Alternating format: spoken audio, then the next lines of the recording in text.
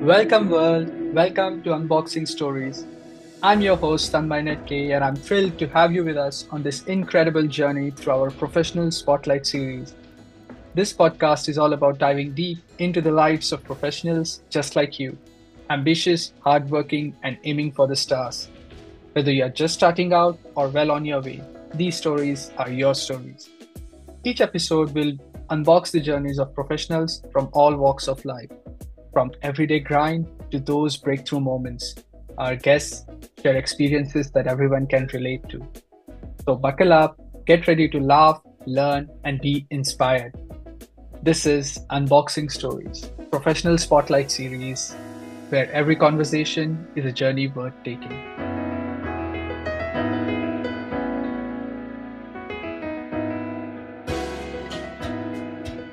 Welcome, everyone. This is my first episode, and I'm very excited. We have a very special guest today, a remarkable person. He's not just an average professional, but an exciting professional because he's a creative mind, knows a lot about multiple things. He can have a conversation about any topic you bring up. He's a proud father, a family man, and most importantly for me, he's a cherished friend and old friend. So welcome, Patrick May, to my first episode. I'm very happy to have you, and let's get started. I must admit that was the nicest explanation of who I am I've ever heard. So thanks for that. I would have to say you've nailed it in terms of description. Yeah, I'm happy. I wanted to make you happy. I think I did. I am. First question, very important question. How has been the Dortmund season so far? So since I'm working in football, I always have now two perspectives, right? One is the fan perspective and the other is the business perspective. Let's start with the fan. Disappointing, obviously, regarding the last season. I think expectations are always high in Dortmund and they don't match it. When I look at from a business or analytical perspective, I would say it's not that surprising, to be honest. I don't think the squad is really good. And you have always troubles in football, especially when external and internal expectations are really high, but don't match the objective quality, let's say. And I feel this is a kind of a situation currently in Dortmund. So, but you are still enjoying watching them? I watch basically every game. I don't watch it as often in the stadium as I did earlier, since family, since job. But also, I will watch it tomorrow. Yeah. So I'm still. I rarely miss a game. I really rarely miss a game. Yeah. Yeah, I know, and I saw. I think few days ago on LinkedIn, you posted a picture where you, as a kid, were with your mom outside Signal Iduna Park. That was very cute. And that got me thinking, actually, because you have been, your family, even in fact, your father, your mother, they have been very much into football, coming up in Dortmund, which is a crazy team, crazy fan following. My question is, you think growing up in Dortmund in that kind of environment affected you somehow to go on this path of your career? Definitely. I mean, that is, I think, what the podcast will be about a little bit. We will unbox my story a little bit. And I think for me, football was always a way to connect with my father, particularly since my father wasn't the best communicator in the world, let's say, which is completely fine. But that was always a way of non-verbal communication and on a very deep level. So I really believe that there is a lot of environmental reasons, growing up reasons. Yeah. The reason I asked you this question because you have kind of unconventional path. If we have to look at your story, and let's start it unboxing, right? You were already into football, going for matches. You were also playing, I know, but then you suddenly decide to study chemistry, and then not just study it, but study it at the highest level possible. You go for a PhD, also with a great professor. Cheers to Professor Ulbrich, by the way. So one of the well-known membrane research groups in the world, and you decide to do that, and then you suddenly take a sharp turn. So quite few things to unbox here. Let's go back, and I would like to ask you, for you had all this passion for football, why chemistry then? Yeah, I mean, to get a career in sports is not very easy, right? So even if you study sports, not guaranteed. So it was never really in my mind. I mean, you develop your interest in puberty, right? I always was interested in almost everything. I like to explain things.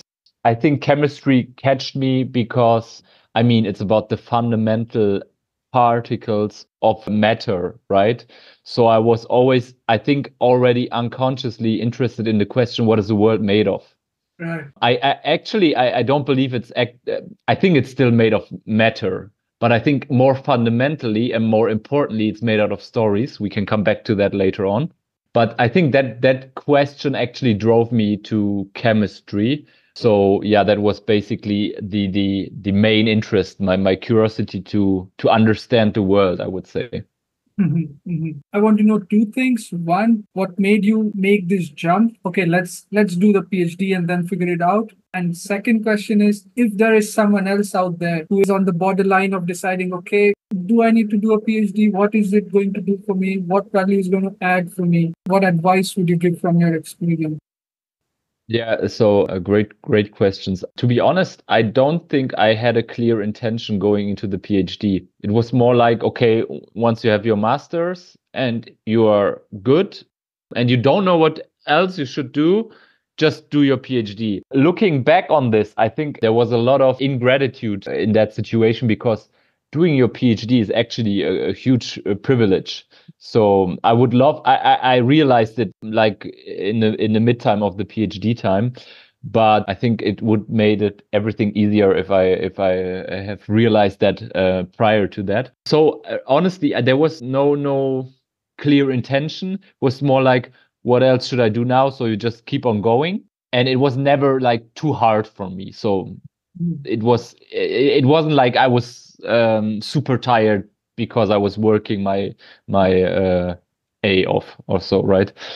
I know Uh, what, because for me as well, when I did my PhD, I didn't know what I was going to do after PhD, right? But the journey itself was quite exciting. And looking back, I think, yeah, this is something that I needed at that point in my career. Exactly. So that would be the story part again of that. Looking back on it and having this decision really at midtime to take responsibility for my decision, which I didn't before. I made an unconscious decision. I made no decision, and that was the issue. But once you realize, okay, do I want to do this or not? And if you ask this question, you can answer both ways. Both is fine. There is no right or wrong answer here, but you have to answer it in one way.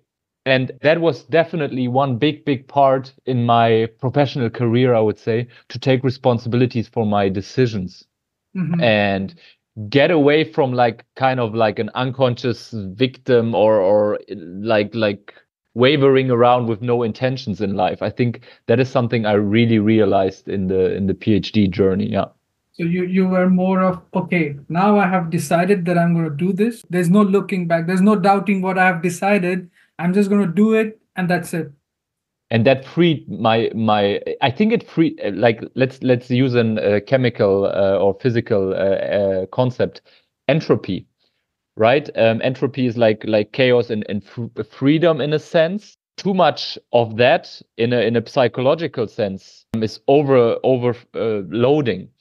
And once you decide, like the path is clear, and then everything also becomes much more smooth for your own career, right? So I think that was the real benefit of the PhD, even though I think chemistry will at one point in my life get me back. I have that feeling, to be honest, but not in the next years.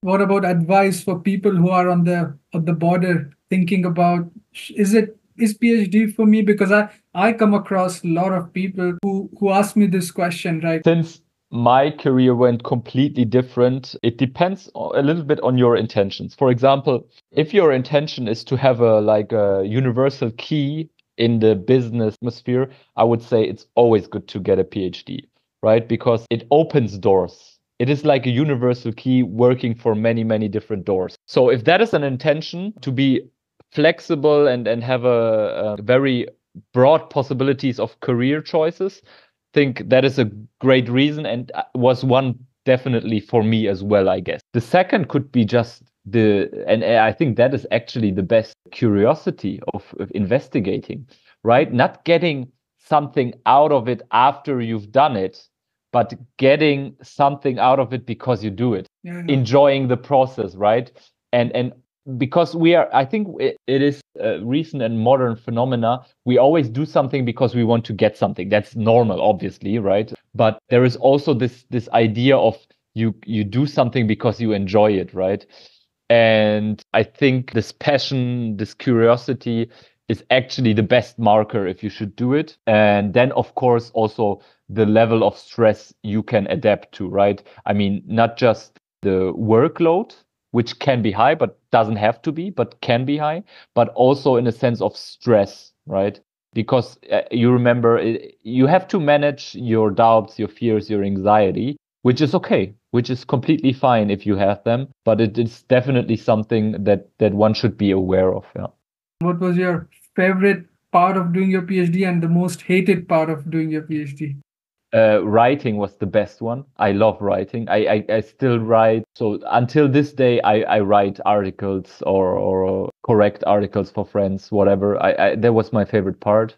Yes, to that, because that helped me when I started writing. And I remember we had a call about this because writing is something people procrastinate forever. And Yes. especially, I mean, in Germany, you are kind of flexible as to whenever you want to write, you can take as long as you want and then you submit. It's not fixed like US or let's say also in Asia where you have this time and you have to do it. There's no other option. And it's an advantage, a disadvantage at the same time. Yeah. I think even Professor was in the end surprised how well the writing went. So he was very happy.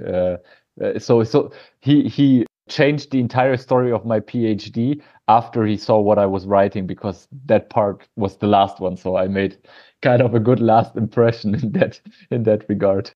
If you want to share maybe briefly your writing process, I think that will be very, very interesting for people to know who are into writing but can't really get anything on paper.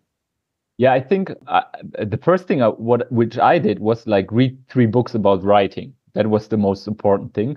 So I prepared, and what I realized was basically this: the brain works in 2 different modes. One is precise, analytical, very specific, critical, and the other is open, flexible, idea generating. People have different strengths, right? That's personality. But in order to write well, you have to separate the writing process also into these 2 categories. So one would be write without any constraints. You don't have to write the words correct. You don't have to write the sentences correct. It's just getting the gist out of your brain, for example. It's just generating the idea, don't matter how bad it is. And the second part is then correcting that into correct sentences. And splitting that, not doing both at the same time, is the game changer because then you don't sit 10 hours in front of your screen and get like 500 words done, but you rather like what I did, 2 hours generating stuff. So it was like 700 words, and then minimize it to 300-400 correcting it. Usually correcting is reducing words in 1 hour. And I was done after 3 hours, and I knew that what I have written was actually already really well. You can iterate then the process, right? But separating these 2 modes is it will be always frustrating if you don't do it, if you don't separate it. Right. As they say, right? Good writing is editing, basically. Exactly. And the first writing is just writing. It's just no constraints. Nobody will read it. It doesn't matter, right? So use really the openness of the process. There are then different techniques for that. The one is called free writing. You can open a document, and if you don't know what to write, you should write, "I'm so stupid. I don't know what to write. Blah blah blah blah. Everything is gone. I will never do my PhD. All my thoughts are so stupid. I'm crazy." You do it for 5 minutes, all the trash is gone, and then you can go back. So there are different methods. The global view would be separating these 2 brain modes. And maybe one other thing I would like to share is you can calculate the average number of words a PhD has, like from the past 20 PhD candidates. So you have an average number, and then you can divide it with, like, say, half a year or a year, and then you know the number of words you should write each day. Usually it's not that high, to be honest. And then you can have like a progress bar. You can create a super easy Excel, which, like, okay, if I do this, I'm in a half a year, I'm done. So that's great. And so you see progress as well, because otherwise it becomes this monster without edges. And then you're like, oh, okay, it's contained. Yeah, yeah. You mentioned that PhD also would help people to broaden their future opportunities. I have a slightly different take to that. I think some people would argue that maybe doing a PhD, for example, in your case, where you did your PhD in polymer chemistry, so nothing to do with what you're doing right now. And then you suddenly make this sharp turn. So you go into sales with Mettler Toledo first, and Yes. then move to Goal Impact, where you're right now, but you start as also sales marketing guy, and now you're head of business development. I would like to come back to this first job where you study chemistry, do a PhD, and then make this turn. A lot of people will argue it would narrow down, but in your case, it didn't. And I'm sure you must have faced a lot of challenges in making this happen. So I just would like to know how this journey took place. Yes, so that's actually a quite valid point. So to get the first job is really the hardest thing. And I would say one should never have too high ideals here. The ideal should be to get expertise.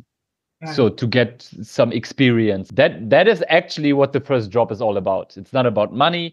It's not about the perfect job.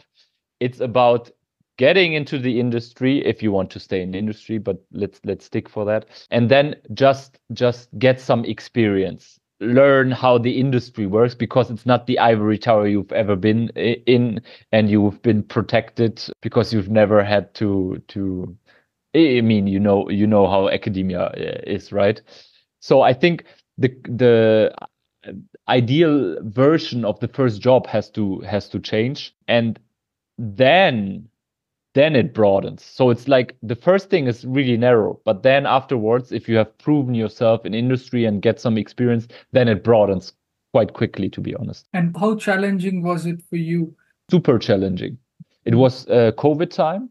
Julia was pregnant. Yeah. I was writing still the thesis. So it was like transition mode. I wasn't paid by university anymore, right? So there was a lot of pressure.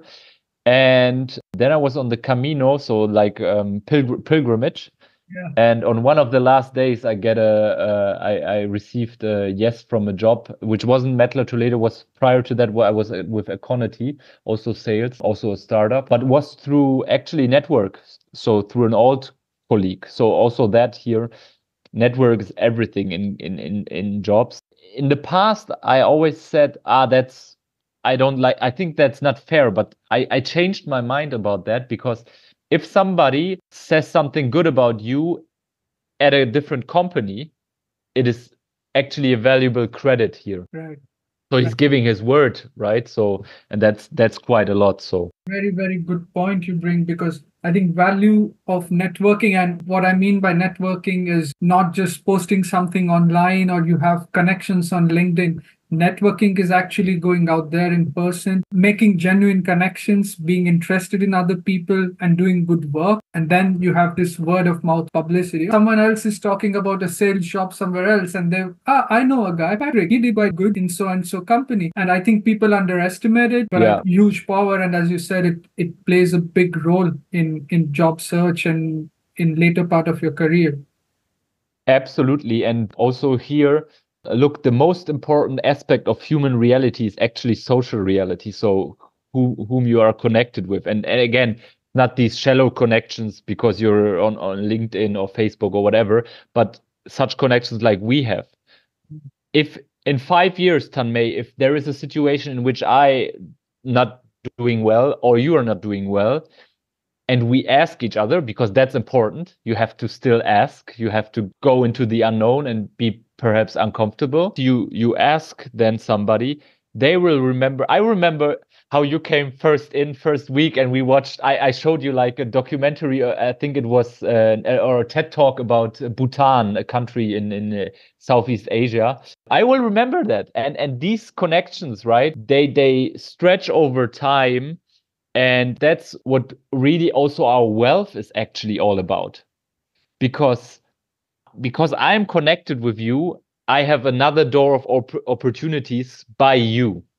Well said. Very well said. And what advice would you give to someone who wants to create these connections? Because it's not like, oh, let's connect and it happens. It takes time. You need certain skills as well. You need certain character. Yeah, for sure. I mean, of course, there are people more introvert than we are, perhaps, but you still have to get out of your comfort zone in a sense here. And also, there is actually nothing greater in sharing emotions with other people. Yeah. I think we've lost that art a bit.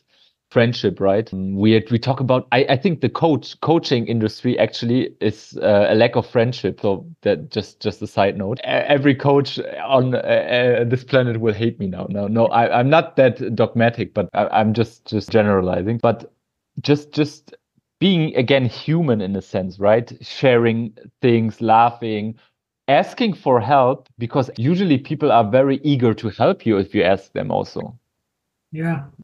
I will come back to what you said before. You do your PhD, and I think the expectation after you do your PhD is that, oh, now I have my PhD, now I need an amazing job because I did so much.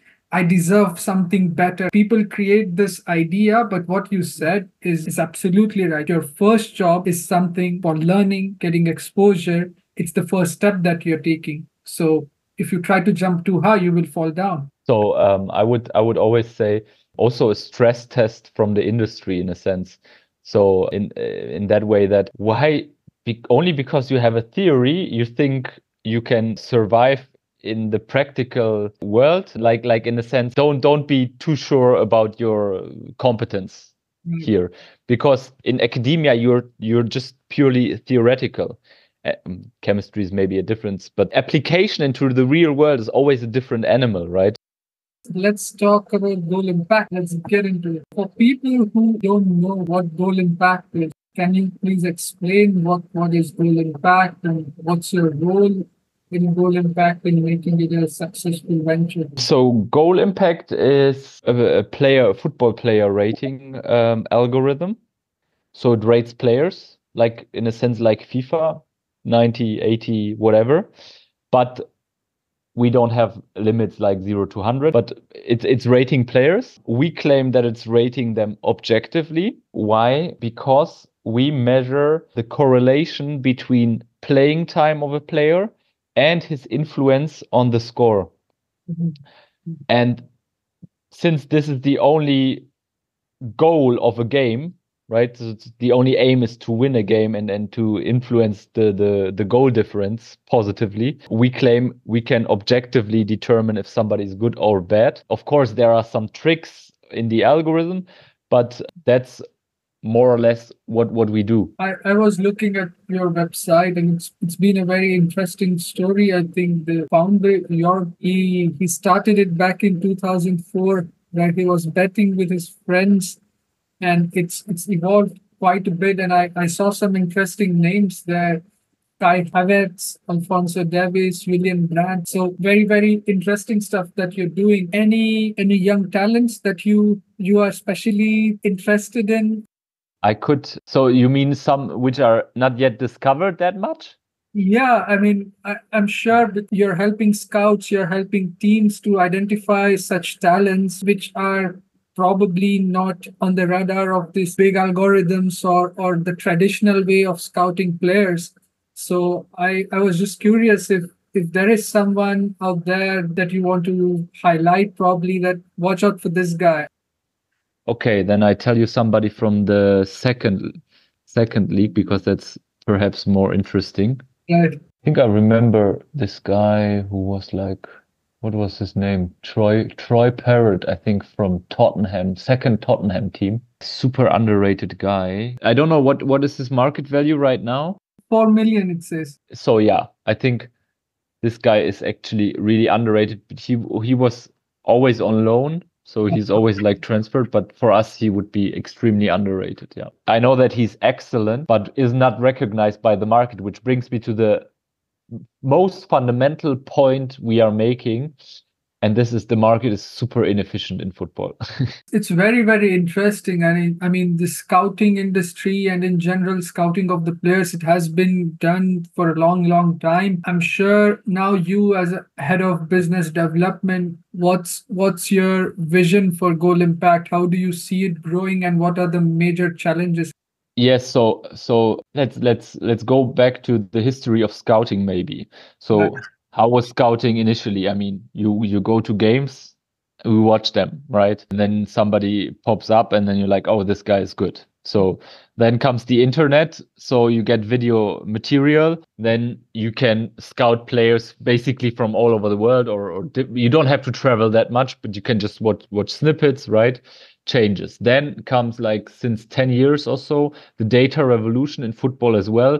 You measure passing percentages, where the ball is put in, tackling percentage, all these things. I mean, that's very simplistic. There are more sophisticated KPIs right now, but that tells you a little bit more from a data perspective what the player does. And this is the current state, I would say. I think almost every club does data scouting as well right now. What we say is, okay, you can describe a player, and it's important to know how a player plays with data, but it's not necessarily that this player is then still good, because football overall for us is a complex system, meaning you have 5 million actions on the game and each influence each other.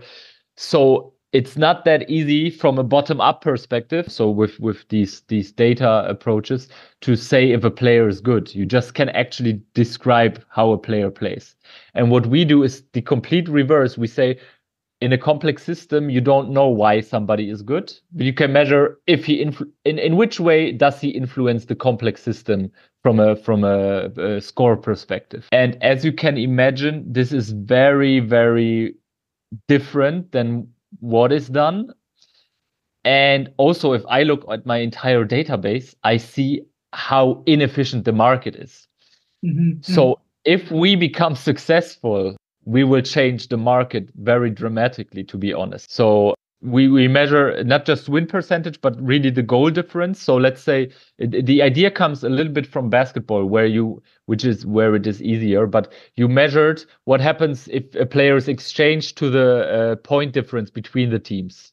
And with a lot of changes and a lot of points, you get a lot of you can extract signal from noise statistically, and then you know which player does influence the score. On football, it's much more complicated, much more complicated due to various reasons, but the idea is quite similar. Yeah. That's quite interesting. So I really like your vision, and it's quite powerful to change completely the scouting market and what it's based on. And that's going to be a tough job. And I'm just trying to understand from you what are the challenges in convincing people about this. Yes, and one the main challenge is if I talk to you now and I present it as this revolution, game is lost. So I have to in my communication add show more like you can, and it is like that, because you would never buy a player just because his number or rating is high. That's stupid, right? You need to still know how he plays. So that's always an important factor. But it's more like, okay, you have answered from data perspective how he plays. You've watched videos, but you can also then have an objective rating. So the additional information from a different perspective adds improvement in decision making in transfers. So overall, it's always about improving the decisions, right? Because every transfer or signing is a bet.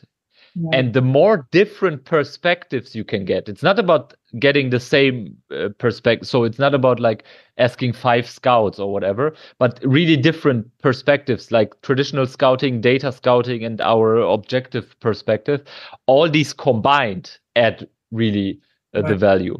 But of course, one of our claims is, for example, that there are a couple of players in German fourth league which we would definitely see in Bundesliga. Yeah.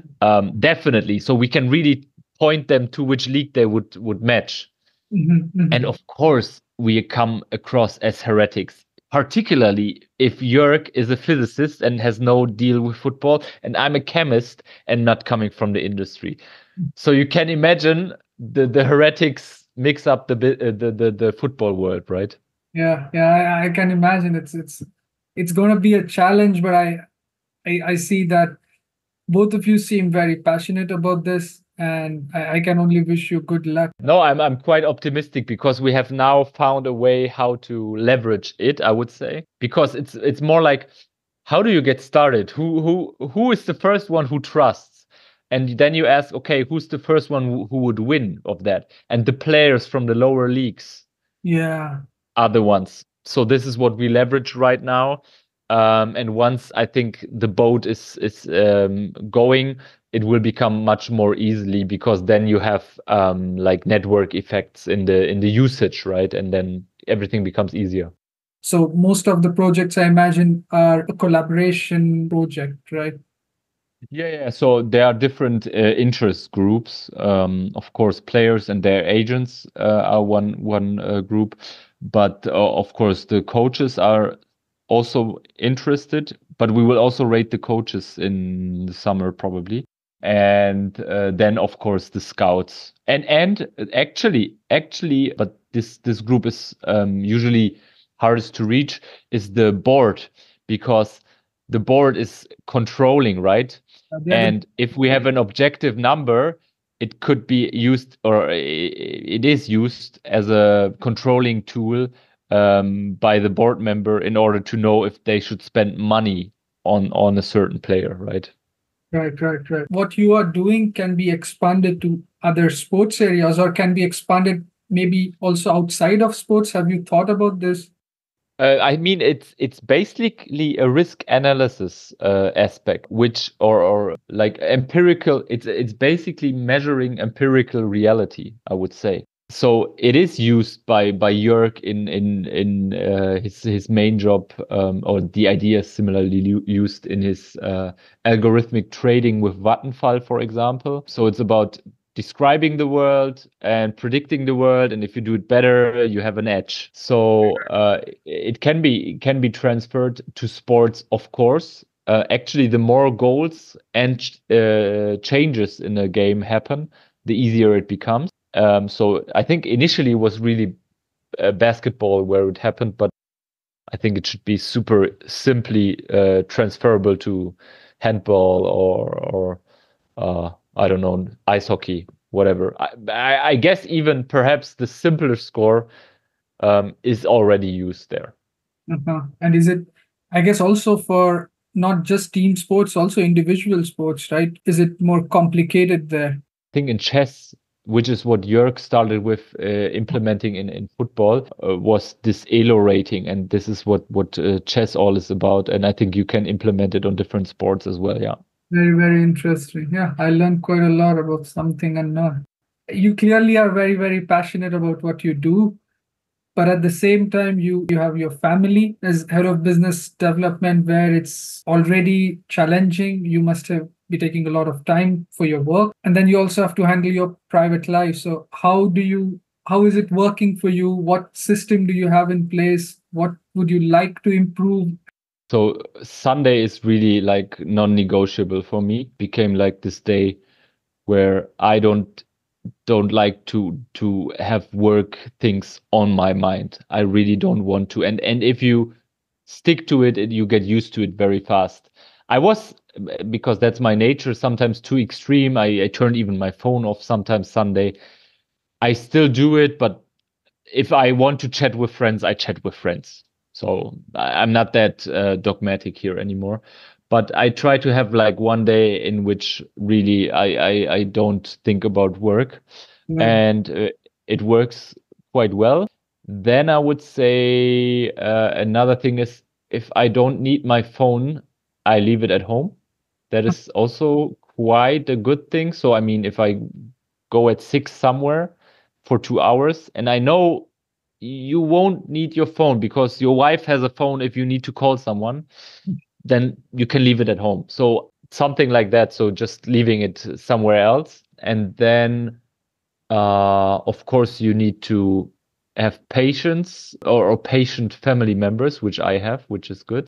I think that's quite important. Certain instances, because of the stress, you're not really yourself. You kind of behave in a different way because of the other things that are happening at work. And if you have your family, your partner who are accommodating, considerate about the whole situation that you're going through, and more patient, as you said, that Yeah. really makes you stronger to tackle the problem. Yeah. Yeah.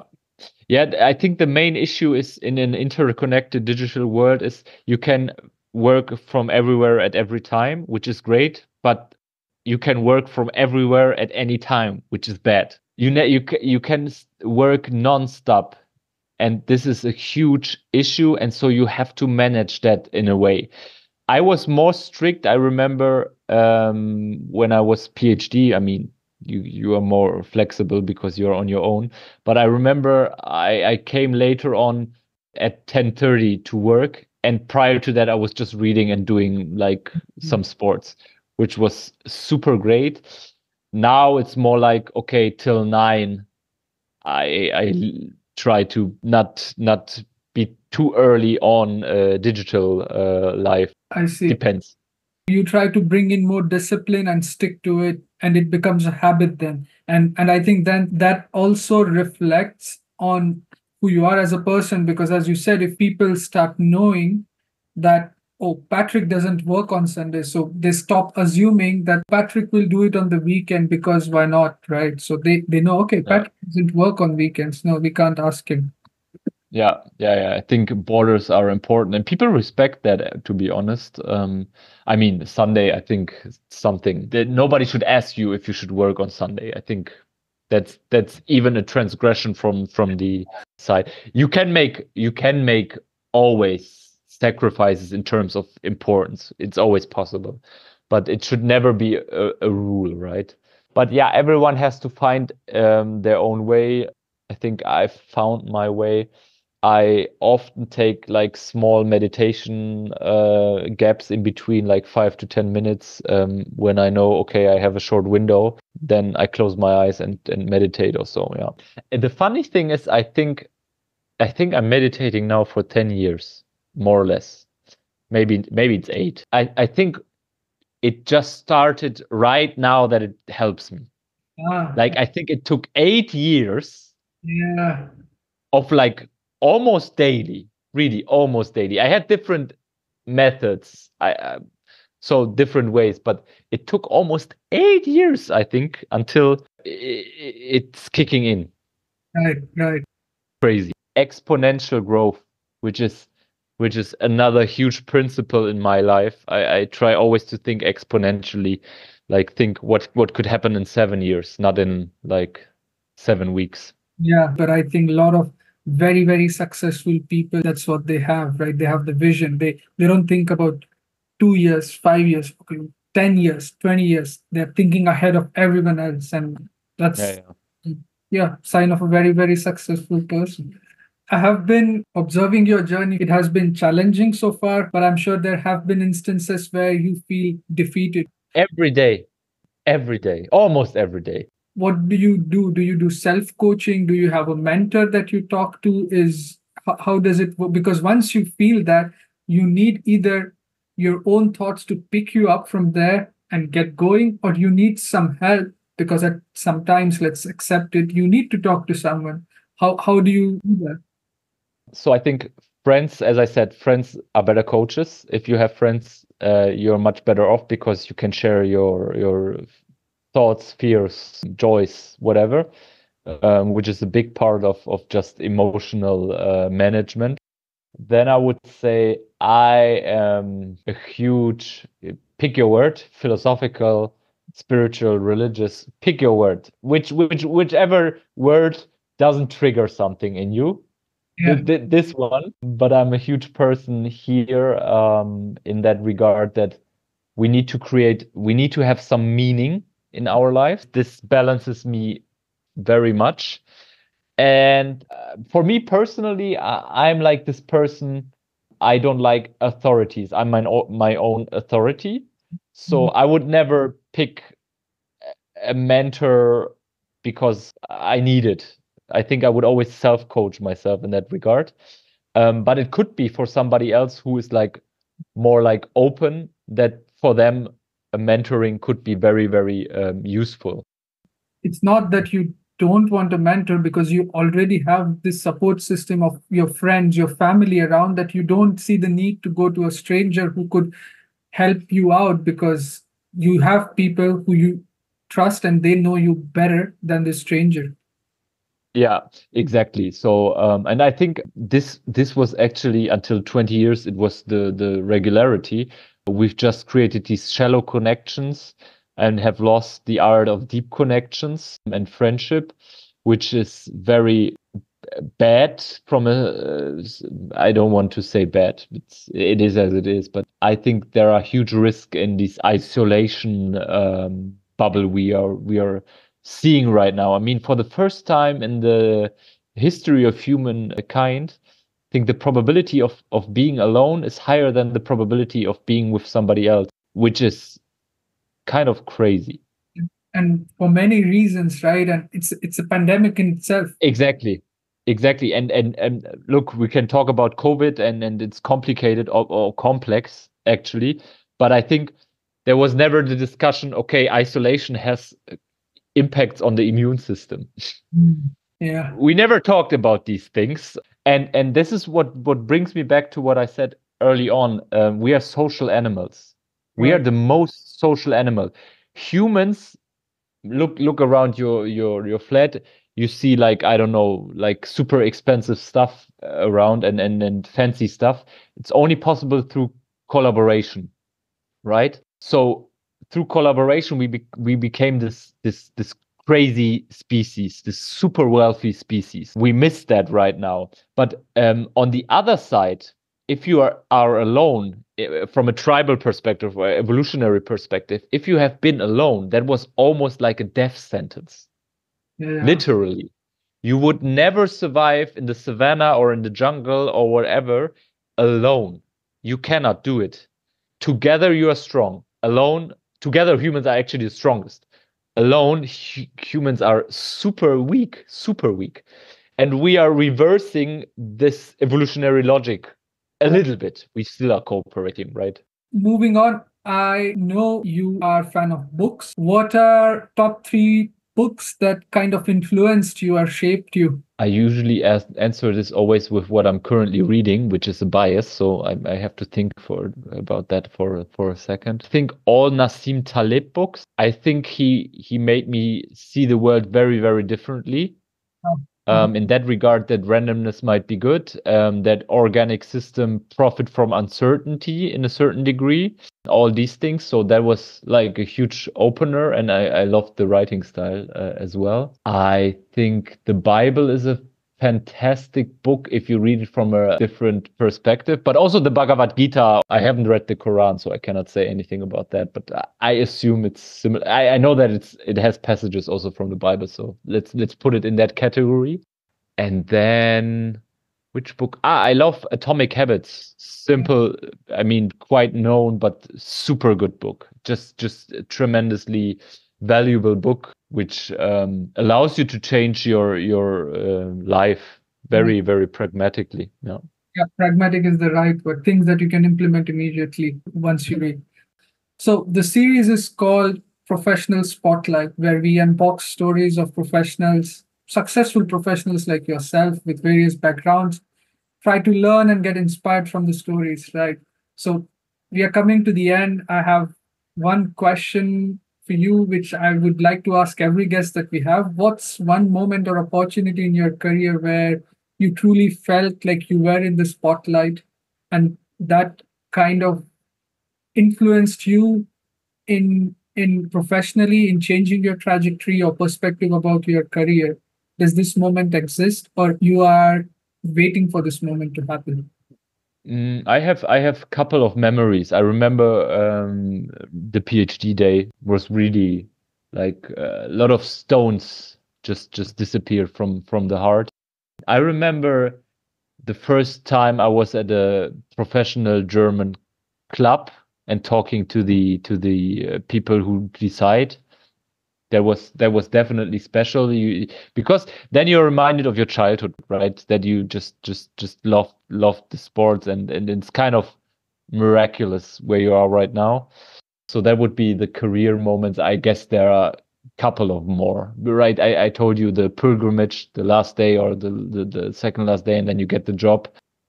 So these moments, and from a career perspective, these are the moments where I think the psyche has this it is shortly disorganized, but in a good sense, that it remembers as if there was a story already planned for you. Yeah. Destiny, idea of destiny, let's call it, right? Where you have this moment where you just sit there, you don't really care what's happening around, but you're in the moment and you feel like, aha, aha. This is the aha Yeah, moment. Uh, yeah.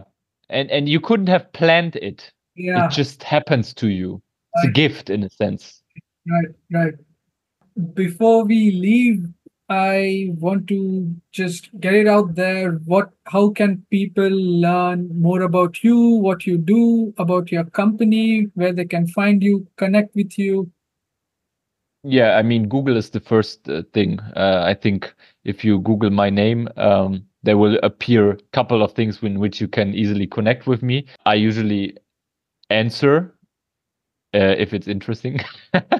No, I mean, you can answer. You can Google Goal Impact as well, so you will find the company. I'm I like to help as well, so that's why I say if somebody wants to reach out and ask for something, I'm very happy. But Google is the best solution, I would say. Perfect. Thanks a lot for being gracious with your time and really opening your heart to all the questions. I think we unboxed the story quite well. It was very much enjoyable for me. I hope also for you. And yeah, it was really fun. I really enjoyed it, and thank you very much. Same here, and thanks for the invitation, Hanmei.